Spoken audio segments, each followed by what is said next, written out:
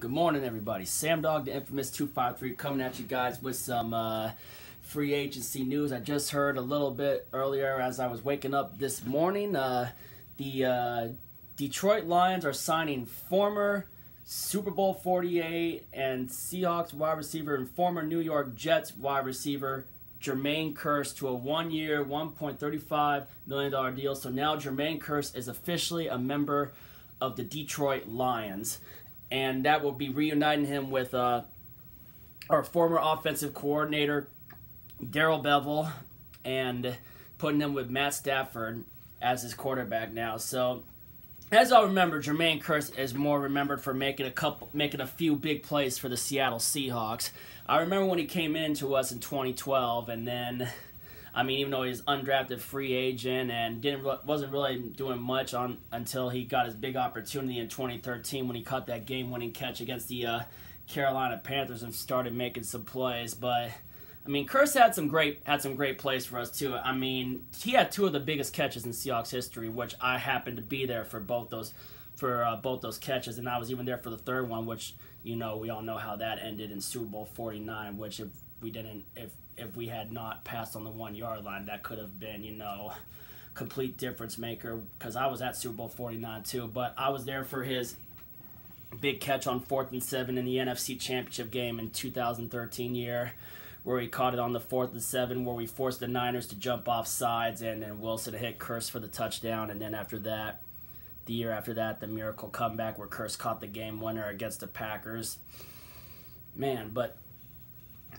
And then, I mean, ever since a couple of those plays, and then I remember his touchdown when he did the spin move, breaking those tackles in Super Bowl 48, which was pretty cool too, which was definitely one of my favorite plays that he had too, other than the two big plays in the NFC Championship games.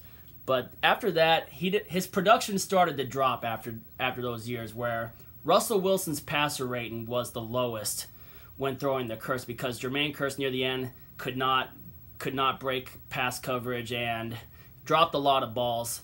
So when production drops, usually for me, when production starts dropping, I'm ready to basically move on from that player. And when we traded him, and then after 2016, Kearse only had one touchdown, and Russell's passer rating was the lowest of Russell's career when passes.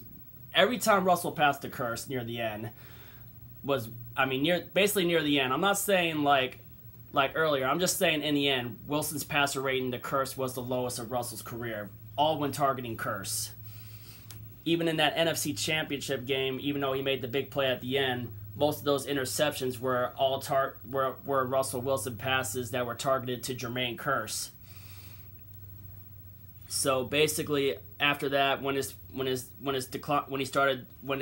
production stopped, we traded Jermaine Kearse to the New York Jets and a second-round pick to get Sheldon Richardson, who Sheldon Richardson is now part of the Cleveland Browns, which that kind of did fleece us, especially in a couple of those drafts where we didn't have a second-round pick. So that definitely sucked at the end, especially when we didn't keep Sheldon Richardson and we let Richardson go off to Minnesota. Like I said, he's now at the Cleveland Browns.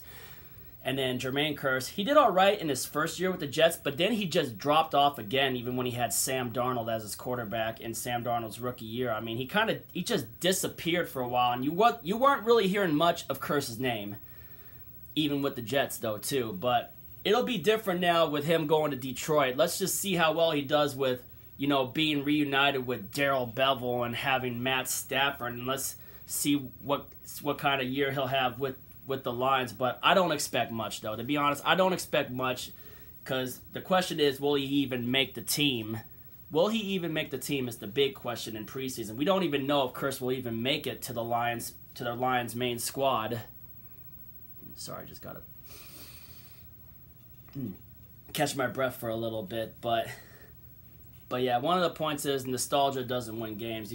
And talent does, but I mean, don't get me wrong, I am grateful for what Kearse did for the Seahawks, and now he's basically on his third team, and how much left does he have?